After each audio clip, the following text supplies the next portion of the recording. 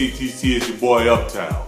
I know I ain't been around for a minute, man, but I've been making moves, taking care of some family issues, making that guap, you know what I'm saying? But nonetheless, I'm here. Congratulations to the San Francisco 49ers, their team, their organization, and all their fans, and all the members of the Niner Empire on your win against my New Orleans Saints. It was a tough game, went down to the wire. The game went just like 49 cents say. The last few years, these games have been real close, and this game here was just like all those others. You know, this game didn't let us down in that department at all. It was a good game. It was a good hate week between us and the Niners Empire. It always is a good hate week with those guys. So it is what it is, you know, but the irony of the whole thing, and I have to say this because, you know, it is the truth, is that last season, Ahmad Brooks was flagged in the play with Drew Brees, which ultimately ended up determining the end of that game. Irregardless of if that play was right or not,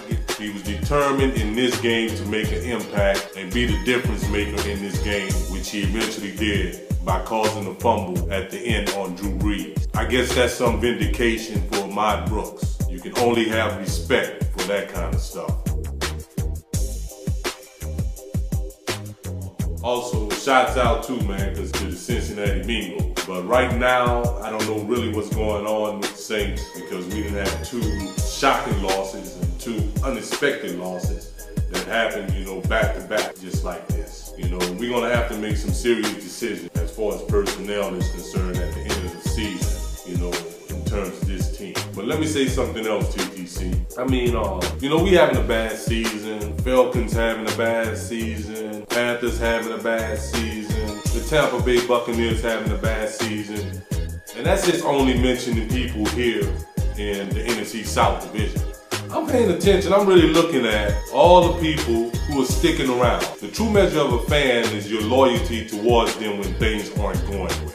So I'm looking around to see who's here and who's not, who came to the party and left, who's been at the party the whole while, who's at the after party. I'm really paying attention to that. And believe it or not, in some way or another, I will address that. It's all good. But just keep in mind, right, when it all goes down and the shit hit the fan or whatever, right, just remember I was here. Right now, we are 4-6, and I am here. It's like I was here the year that Sean Payton was suspended. He had a bad season that year too. I am here. Just keep that in mind. So like when motherfuckers get put on blast about them supporting their teams and all that, just remember, I was here. That's all I really have to say.